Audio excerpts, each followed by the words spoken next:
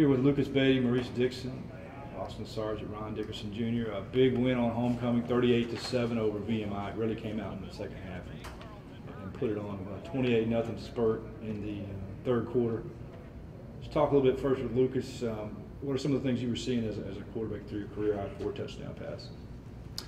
Well, the defense, they came out, they threw us a little wrinkle from what we had seen in film this week, and then we made some big adjustments that really got receivers wide open, and they made some great plays for us, and the play calling just seemed to match up with what the defense was giving us, so it really worked out well.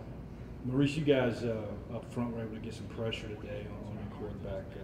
You had a sack and a half, 2.5 sacks actually.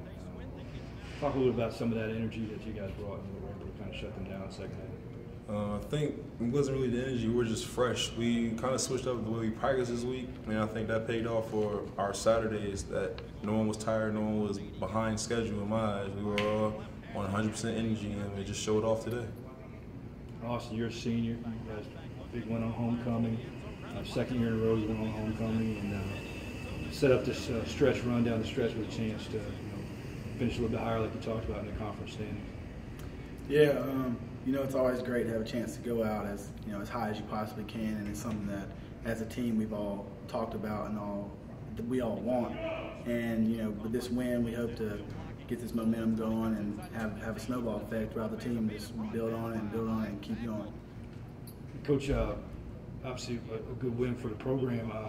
Good crowd today. It seemed like they were pretty energetic. You guys helped them be energetic in the third quarter. What points you're putting up, they were up and jumping around and cheering like crazy. Talk a little about the fans today and how big a lift they gave you guys.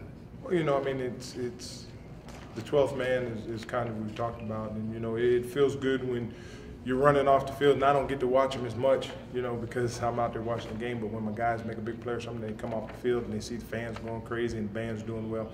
It gives them that extra burst. They know, hey, I know somebody else besides these 100 guys down here have my back.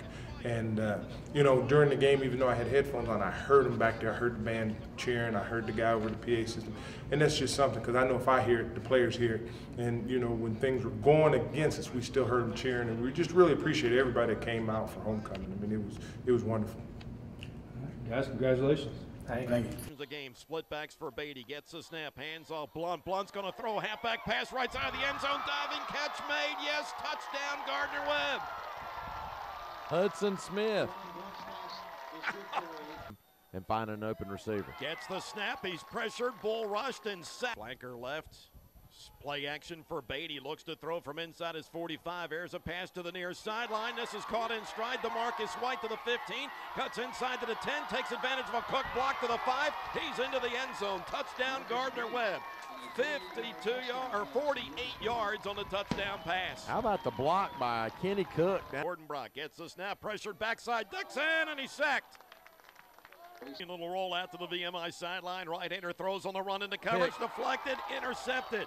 Donald Bowie III gets the pick off the interception and is down at the Gardner-Webb 34.